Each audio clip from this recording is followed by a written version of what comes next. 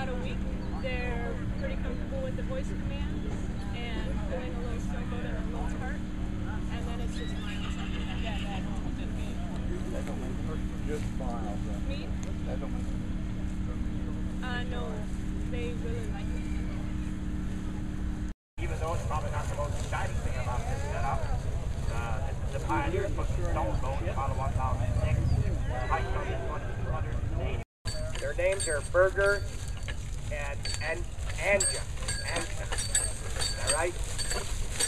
The horse on the right, the Burger horse, 24 years old. He's been to every Horse Progress Days event.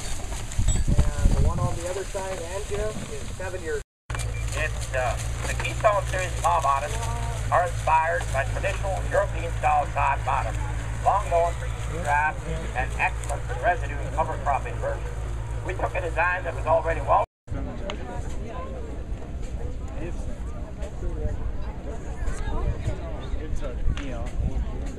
This free presentation tonight is sponsored by several different businesses. There's people, individuals. If you look along this white tent on the west side, there's a whole row of banners. They are all sponsored for the breed presentation.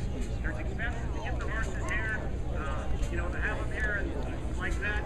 These people are all...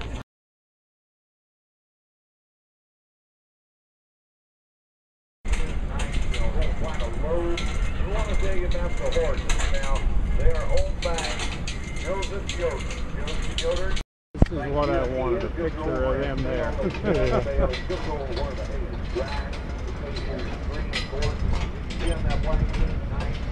Quite a load.